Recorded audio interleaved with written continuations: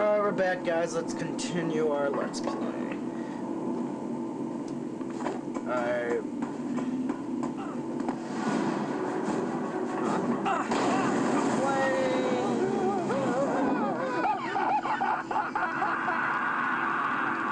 Awesome. Same scream. Double scream. That's fucking awesome. What the? Open! You bastard! What? Shut the fuck up. Oh, look, more guys. Okay, okay, day October 2, or October 2nd, I mean, 2030. 2230. To Dr. Martin Sharp from Dr. Eisman. Your friend Dr. Clements wrote to me today. She misunderstood Rykov's importance and his cost. A policeman makes a fine bodyguard unless you plan to rob a bank, and a good bodyguards must be paid in one currency or another. Control your team or I will. Date October... Damn it, I can't speak today. Hang on. Date October 2nd, 2230. To Dr. Martin Sharp from Dr. Bethany Clements. Dear Martin, I had to write to you immediately. I think something is very wrong. My friend Adam Post has accused of misplacing, possibly stealing artifacts from his lab. I know he couldn't have been because he was with me at the time, but his ID card shows him authorizing their removal. He thinks that Rykov must be involved. I feel uncomfortable going to Dr. Eisenberg about this, but I'm sure he'd want to know. I think this is very serious security breach. Can you help?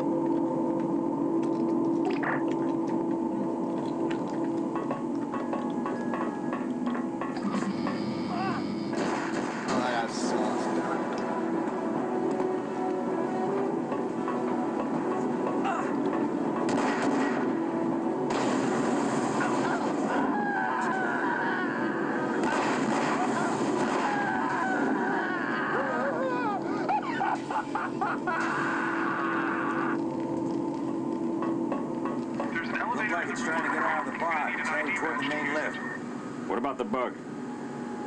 They think it's near the artificial hive. Why haven't they purged the specimens? Hell if I know. Yeah, right now in Alien Campaign, we're killing those guys that say purge the specimens. Possibly.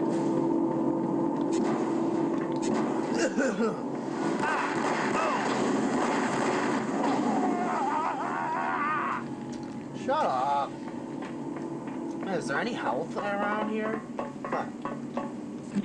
Do we have this yet? Oh yeah, we do. You know what? No. Really?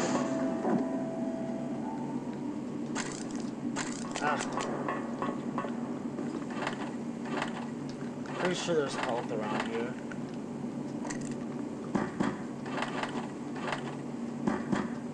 No. September 3rd, 2230. I've been here 3 weeks inside the pods. I feel like I'm on a research vessel in orbit around Earth, nice and safe. Sharp has been kind since I arrived. Some things bother me though. I thought this place was strictly medical, but I wonder. I've met a physicist, Adam Post. He said he was studying the relics of Zeta Site, which I first took to mean the pilot ruins that run everywhere beneath the surface. He corrected me though. It's a younger species, he said, certainly not indigenous with the powerful energy technologies. He added that the tech was so much more powerful than what he'd been building for the old WD. I don't know what that is. Then he blushed and shut up. I'm sure he meant weapons division. I think he wanted to impress me and then realized I wasn't supposed to know. Still, he was very cute, so maybe I'll forgive his warlike tendencies. Oh, I thought this was a guy. Oh, what the? Alright, fine. We'll open the damn lock. Super hack. No, I'm gonna call this now. Super hack. Shotgun! January 1st, 2231. New Year's Day. Hungover, shouldn't have admitted. I've got doubts too.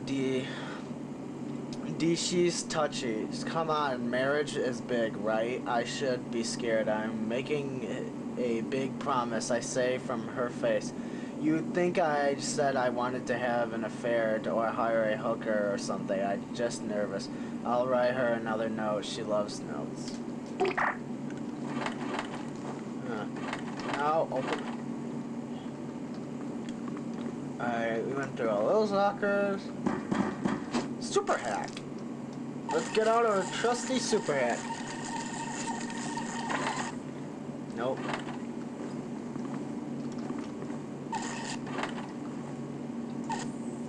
Oh.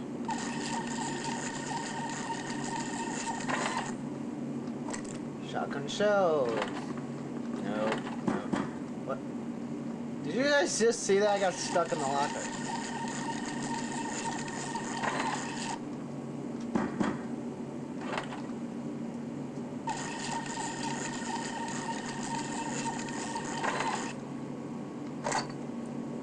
Napalm.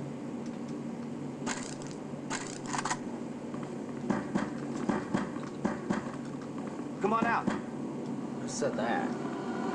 Ah! Ow.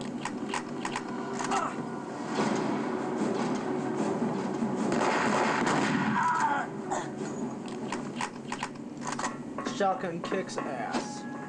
Super hack.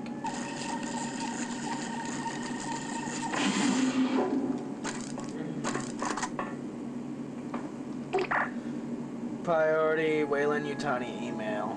Date November 24th, 2230. To Dr. Stephen Fowler from Dr. Adrian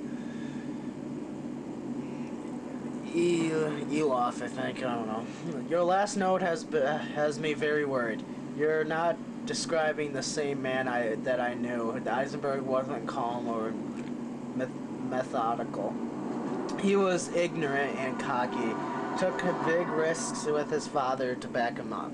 Other things, he was wimpy. Got winded walking stairs from your stories. He's been on serious vitamin regimens, or of something. Of course, people change when they go through things like Expedition 1.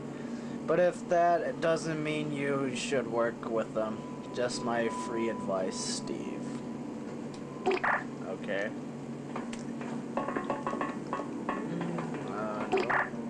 Dear Alice, in reply to your question, you know what the rules. You may be my sister, but I'm sticking to the public info. It's safer that way. Rivkov is used to be USCM. A general discharged after an incident on Karari jungle planet. Messy affair. Very badly injured sole survivor.